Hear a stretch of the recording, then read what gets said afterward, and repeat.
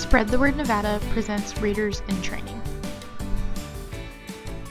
Using songs, rhymes, and finger plays to promote language development. Children learn best through play, so songs, rhymes, and finger plays are a great way to stimulate their brains. Songs, rhymes, and finger plays help children make sounds, talk, move, listen, follow directions, and remember new words, especially when repetition and actions are involved. In order to develop receptive and expressive language, children need to be exposed to language in many formats and contexts. Listening to songs, rhymes, or finger plays is the perfect way for children to build their vocabulary and understanding of the structure of language. Now let's read a book, 5 Little Monkeys Jumping on the Bed by Eileen, Christelow. It was bedtime, so 5 little monkeys took a bath. 5 little monkeys put on their pajamas. 5 little monkeys brushed their teeth. 5 little monkeys said goodnight to their mama. Then 5 little monkeys jumped on the bed.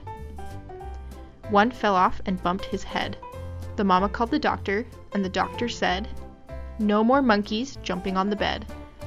So 4 little monkeys jumped on the bed. One fell off and bumped his head.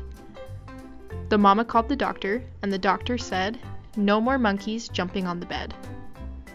So 3 little monkeys jumped on the bed. One fell off and bumped her head. The mama called the doctor, and the doctor said, "No more monkeys jumping on the bed."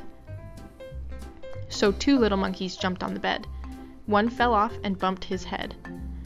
The mama called the doctor, and the doctor said, "No more monkeys jumping on the bed." So 1 little monkey jumped on the bed. She fell off and bumped her head.